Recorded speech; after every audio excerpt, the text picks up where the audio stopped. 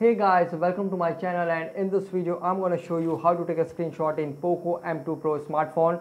Guys, there are three methods available. So the first method is just slide down your three finger like this to take a screenshot, and the other method is slide from top, and here we get the screenshot available in quick setting. Just tap on it to take a screenshot just like this.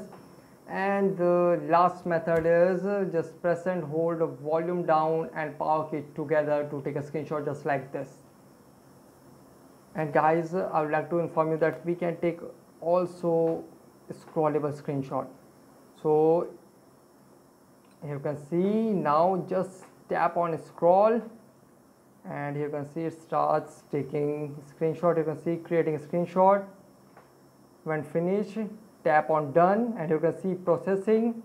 So you can take a scrollable screenshot. You can see this is a really good thing. You can take a scrollable screenshot, and here we get the text mode, pencil, alignment feature available, and by this we can share it through another device or anybody else.